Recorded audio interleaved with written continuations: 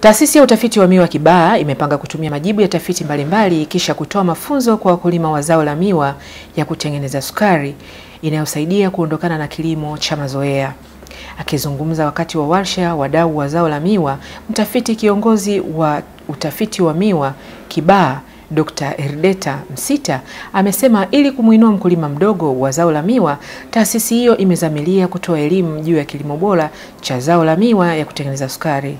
Tuna majibu au tuna utafiti ambao tumeufanya kutokana na matumizi bora ya mbolea. Mbolea kiasi gani inatakiwa kwenye kupanda mua au kwenye kukuza mua. Pia aina ya viuagugu ambavyo vinatakiwa kudhibiti magugu kwenye shamba ili mua uweze kuota vizuri. Sio tu hivyo, pia kufanya tafiti mbalimbali ya jinsi ya kudhibiti wadudu waharibifu ambao wanashambulia miwa. Sio wadudu tu waharibifu, pia na magonjwa ambayo yanashambulia miwa na miwa isiweze kuota vizuri ikaleta tija. Na mwisho kabisa, vitu vingine ambavyo tumevifanyia utafiti ni kuangalia namna gani hizi tafiti tulizozifanya zinaweza zikawafikia wakulima. Kwa muda mrefu tumekuwa tukitumia njia ya mashamba darasa na mashamba ya mfano na pia majukwaa mbalimbali katika kuelimisha wakulima. Katika warsha hiyo ya siku moja iliyoshirikisha wataalamu wa kilimo cha miwa, wakulima, viongozi wa vyama vya wakulima wa miwa, waandishi wa habari, mabwana shamba na waandaji wa vipindi vya redio kutoka Wizara ya Kilimo, Mifugo na Uvuvi.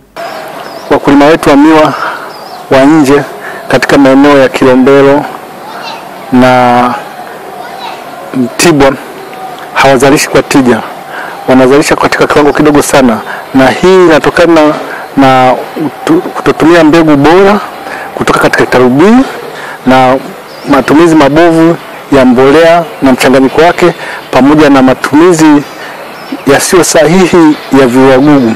Haya yamesababisha wakulima wadogo kuzalisha kiwango kidogo sana ukilinganisha na uwezo wa mbegu tulizonazo na teknolojia tulizonazo.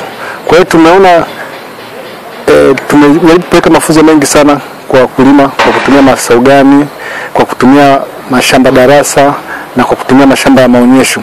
Lakini tumeona pia kwamba redio pia itasaidia nayo kuweza kuinua hamasa kwa wakulima na kuweza kuwafanya wakulima wengine ambao hawaja shiriki katika uzalishaji wa miwa na waweze kuongea katika uzalishaji wa miwa.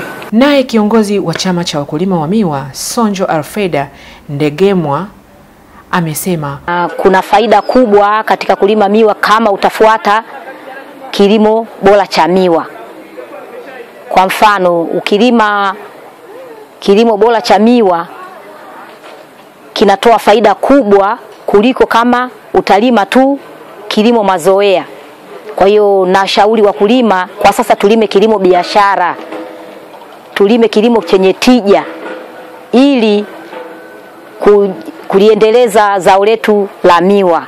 Aidha, wakulima wadogo walikuwa na haya ya kusema. Tutakaposikia kipindi ambacho kinatuhusu sisi wakulima, tukisikilize vizuri na tukifuatilie, inawezekanika tukapata tija la mavuno ya miwa.